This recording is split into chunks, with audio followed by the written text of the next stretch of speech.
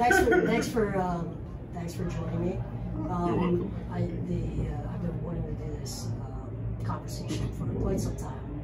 Your background in applied mathematics and basketball sort of puts you in a sweet spot. You may be unique in the basketball world, right? That you've had. Possibly. There are plenty of data scientists that are employed by NBA teams and other sports franchises, but not many of them played at a high professional or at a high competitive level. So, which came first, the love of mathematics or the love of basketball? Good one. Probably love of basketball. Yeah. No, when I was young, it was a love of mathematics. That's to say, grew up in Cameroon. I started playing actually I was 15 years old, so I did love math before that. It was a bit of a gig. I wanted to be a doctor, an engineer, all these things.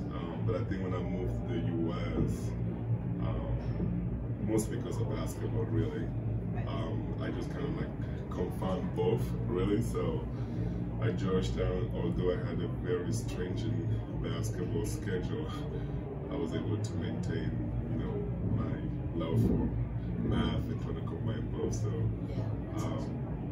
and I always thought that after basketball, I would do something with math, because that's something that was dear to me. So I'm glad I kept.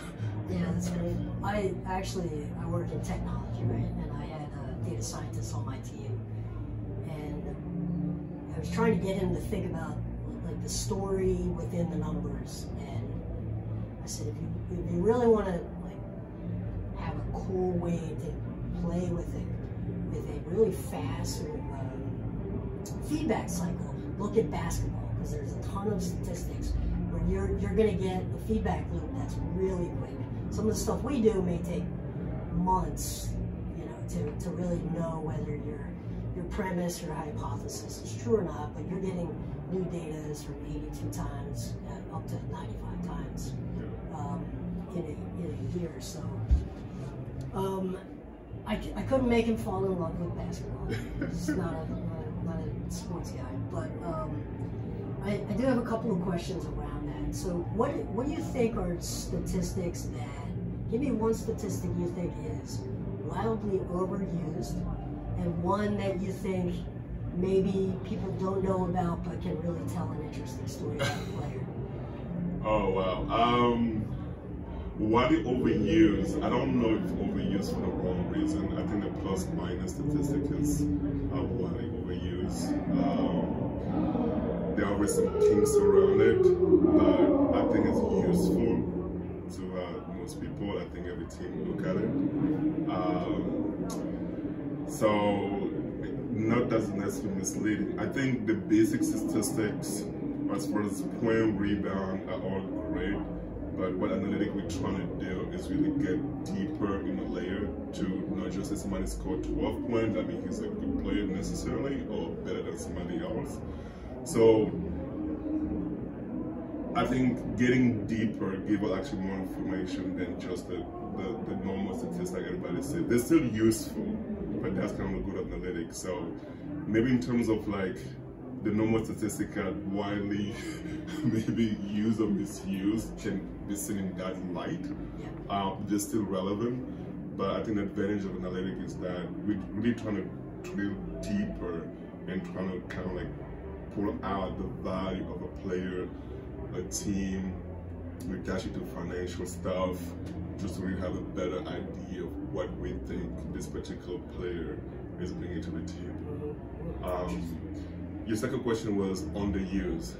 Yeah, what do you think is something that people, that is a really good sort of measurable that people don't? My guess is like depending on organization. One that is probably known, I don't know if it's really underused, it's just like shooting free throw. It's a good predictor of, usually when we're trying to project college kids' ability to shoot at a pro level, that's one that's pretty reliable, has been. I don't know if it's underused. I think maybe it's something that people just think, oh, it's a good free throw shooter. they may not necessarily connect it to the fact that, you know, we use it to kind of say if, you know, at a pro level, this particular player will project to be a good shooter or bad shooter. So it may be one of those things that's out there, but people may not. But I think within the analytic group, probably every team, they know about it. But the public may not necessarily, you know, attach those things. Yeah, I think that's a big one for draft. Draft nicks, the college three-point shooting is not necessarily as good an indicator as free throw shooting, because you're eliminating a lot of the variables, a lot of context, you're isolating form, you're isolating rhythm, you're isolating all of those, concentration, all of those things.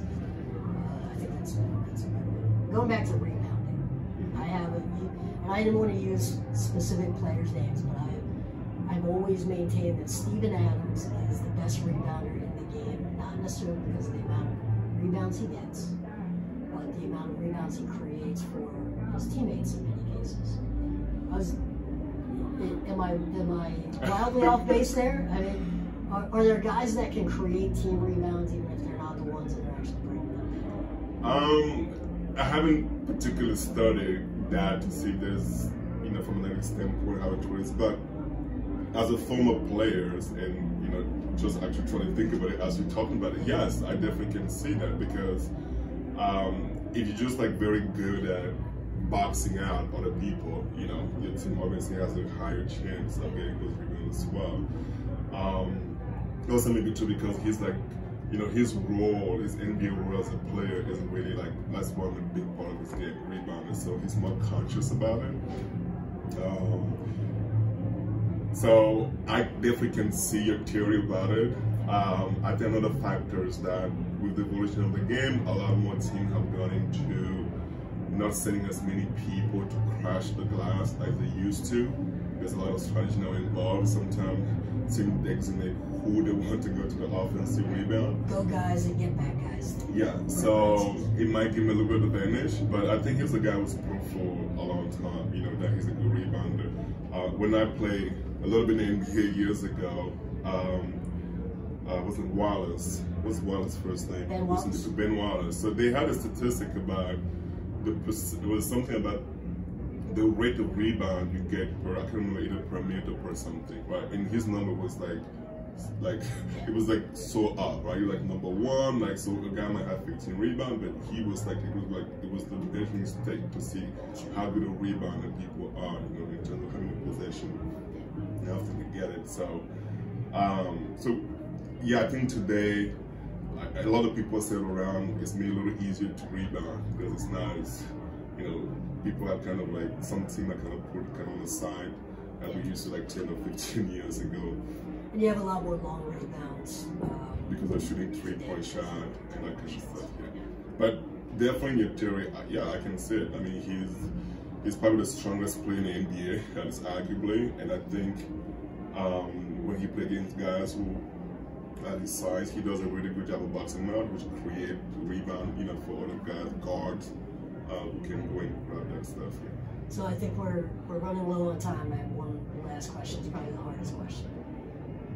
How do you quantify defense? Here's the answer to that. We have literally 30 statistics on basketball reference for offensive metrics. Defense is like, we have steal rate, right? We have blocks. What are the things we don't know that you guys track? I mean, I can obviously talk specifically about what the Sixers do, and I'm sure, you know, this year I have not been that much focused or involved into the learning group with the Sixers because yeah, you know, I'm kind of have a blue coat. But with spatial data, you know, that we have now, the video data, all that stuff, it's so rich to bring like a different dimension to what analytics can capture.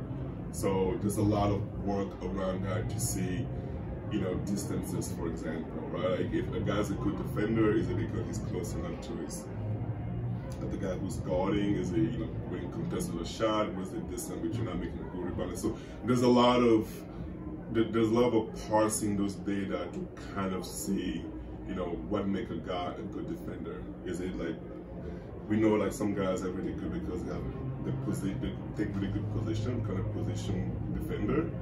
Some might just like based on instant athleticism. But what we're trying to do with all this video data is really to spatially understand, how the player positions himself, what makes him a good defender. I don't know that there's a solution out there yet. Again, I don't. That's why make it very difficult for us when we look at college players to protect them from a defensive standpoint. There's a lot of zone, plays, which just can be frustrating for people like me who don't evaluate them. So we're trying to narrow it to looking at the lateral quickness, things like that to have kind of an idea. But from a data standpoint, I don't think we're there yet, but definitely it will get there at some point. What I noticed, go back to last year's Nets series, for example, I think the big key in that series for me was the ability for the Sixers to sort of route the backcourt of the Nets into sort of that low efficiency sort of the long twos and stuff. The long-ish twos, right? Yeah. And sort of having drop coverage with deterrent value at the rim with Joel primarily, and having the guards sort of guide their backcourt into the sort of 18-foot pull-ups. Is that like? Is that just a coaching technique, or is there like a lot of math that goes into it? There is a lot of analytic that goes into it. I think that's kind of widely known. Like, analytic people don't like long twos. We start talking about probability and that kind of stuff. Yeah, you're not going to get fouls often in those shots. Yeah. So a lot of teams use those strategies. Houston does it, and every team kind of do it that way. So we rather give up the long twos. We play into probability with that. Usually, if you're able to keep teams mostly to those kind of shot, you have a better chance of winning the game. So there is an analytic funnel into it. The coaches make the strategy based on the recommendation of the analytic team. They take whatever input they want from it.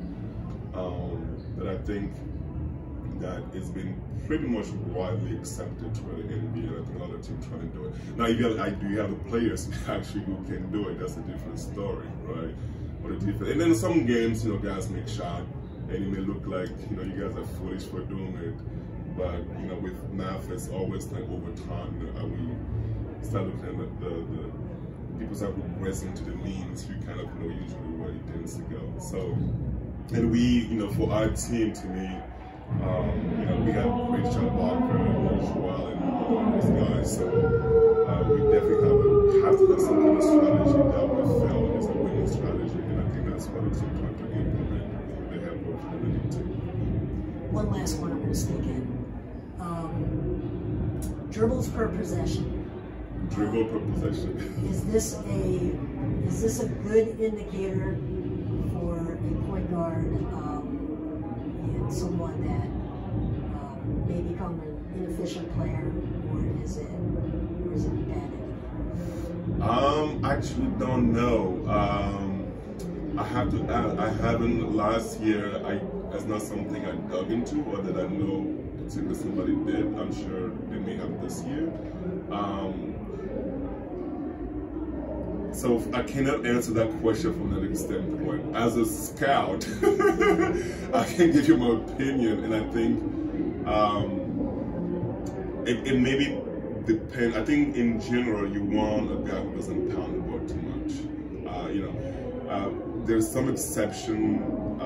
I can think. I don't know if Chris Paul maybe fall into that a little bit, but he's a little special. Like the way he can run an offense a little bit different than most point guard, who get other guys out of rhythm. If they do that kind of stuff, not enough. So I think in general, we like point guard to pass the ball, to get it moving, to have people in sync and moving and shooting the ball. Then the pounding the ball, or years ago, the Charles Barkley pounding the ball from the three-point line, all that kind of stuff. All of you very. Houston, I guess, is doing some regard with James Harden pounding the ball, but there may be some exception. Those guys who are like very special, and you can get away with it. But it's not something you would teach at the. No. At the high school. I don't think so. I don't think any coach would teach anyone to any point guard to kind of yeah, so from an next standpoint, I don't know the answer to that, but I'm sure somebody is studying somewhere there. Well, that's a perfect way. We'll have you back to talk about some things like that. I appreciate it. I know you have a game. I appreciate you taking the time with us today. Oh, thank you for having me. Yeah, thanks a lot. Yeah.